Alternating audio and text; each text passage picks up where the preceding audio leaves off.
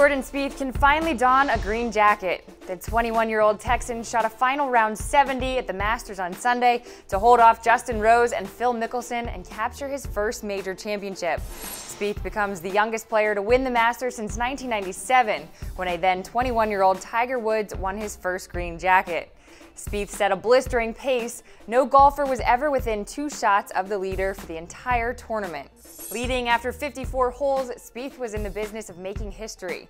He broke the record for the lowest 36-hole score at the Masters on Friday, and with a birdie on the par 5 15th Sunday, became the first player in history to reach 19 under at the Masters. His final score of 18 under par ties the record for lowest score in Masters history.